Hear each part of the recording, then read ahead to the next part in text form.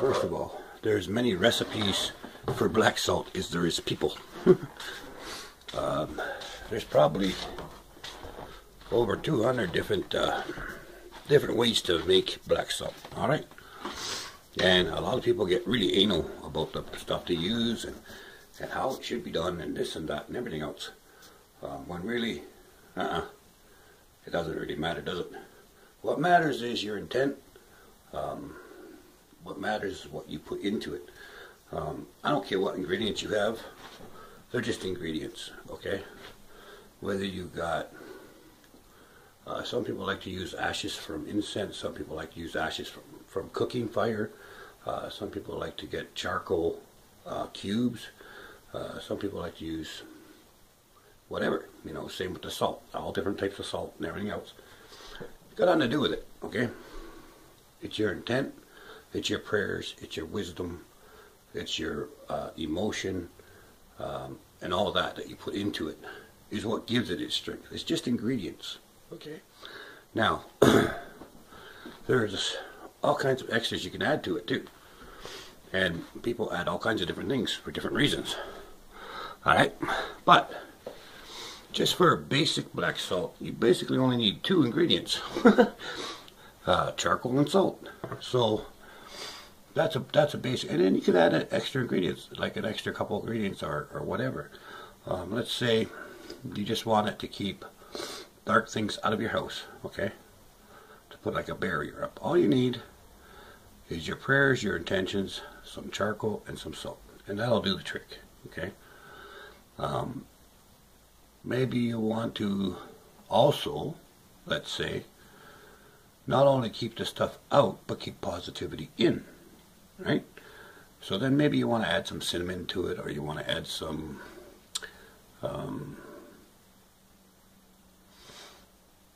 crushed sugar cubes, you know, and something sweet, right? To keep the positive energy inside and the dark energy outside.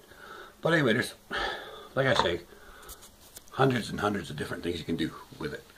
But what you really need is the base, okay, to keep stuff out of your house, which is simply salt and charcoal, okay? And I'm just going to use regular table salt and actual charcoal, okay, that you buy for your barbecue, because that's good enough. The ingredients are only like 20% of what it is, okay? The rest of it is up to you, okay? But I'm going to show you the basics on how to make black salt, what to do, just basically to get crap out of your house. Okay, and then anything else you want to add to it or whatever, that's up to you, right? So, I'll be back in a minute. My container of black salt, I'm getting kind of low anyway. Alright, there's my grater. I got this for $1 from the dollar store. Alright, here's a piece of charcoal. We can use that for now. And, of course, salt, right? So we'll have salt there. Alright, so basically that's it. That's all you need. To make your base for black salt.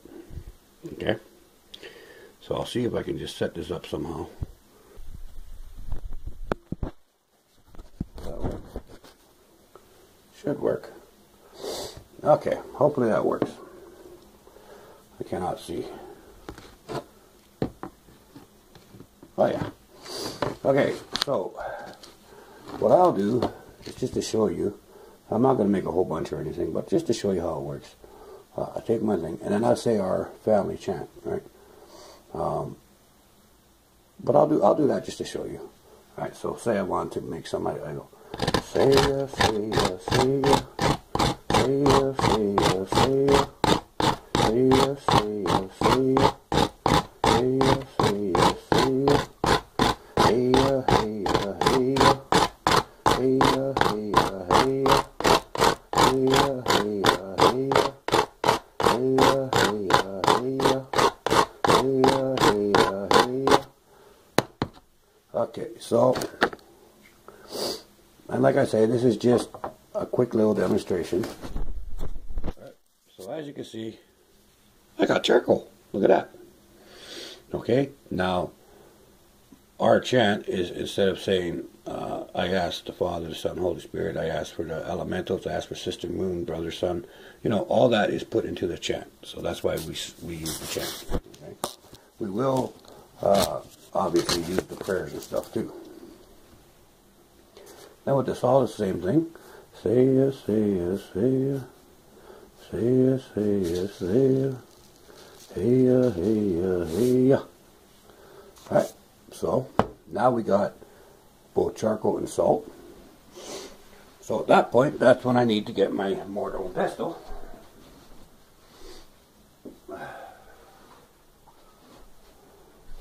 Hopefully I can do this without the foam falling down. Go boom. Okay, good. So now I'm just going to pour the stuff I made into my mortar and pestle. Alright.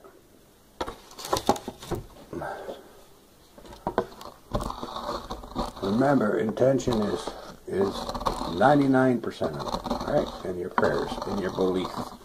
Without belief, without your intention, without faith, it's just ingredients, okay?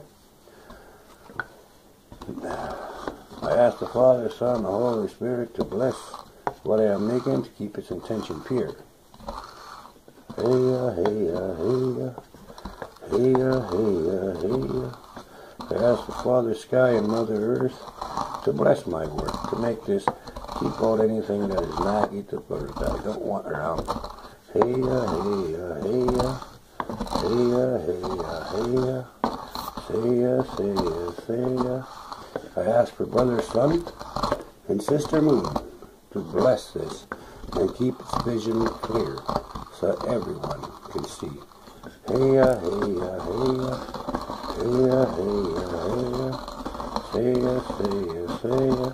I ask Sister Lake and Brother Mountain to make my intentions fuse into my material. Hey ya, hey ya, hey ya. Hey ya, hey ya, hey ya. Say ya, say ya, say ya.